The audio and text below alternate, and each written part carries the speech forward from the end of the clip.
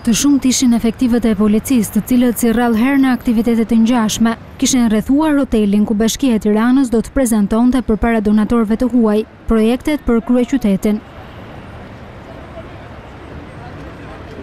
I ftuar ishte edhe kryeministri Edi Rama, por para tij mbërritën një grup të pushuarish nga administrata publike.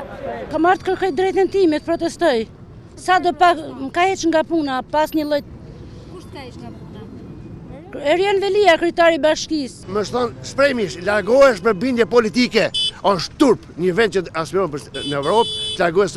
Unë i thash nuk jam kundërshtar politik, as për kryeministër, as për kryetar bashkie. Unë jam një punojës i ushtrisë kanalizimeve, jam pushuar para 2 muajve. Krejt vetëm për bindje edhe me argumenta të pa baza.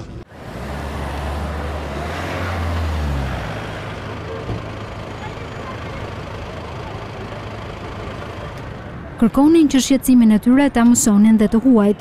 Vesh edhe bota se çfarë po ndodh, sepse në bashki nuk janë ata ambasadorët e tujt që ta dinë se çfarë po ndodh me këtë vend. Druhen se radhët e të papunëve do të shtohen me të tjerë. Nga Bashkia e Tiranës ka kaluar numri 2000 deri tani. Pritet largime të tjera. Për pushtetin qendror ka kaluar shifra 9000 persona. Ndërsa konferenca kishte nisur, të larguarit nga puna tentuan të bëshin pjesë e saj. Por pa rezultat. Radhët e uniformave blu shtuan. Po dhunon të drejtat e mia. E kupton apo nuk e kupton? Të papunët për rreth 1 orë gjysmë qëndruan në pritje, pamundur të takonin ndokënd.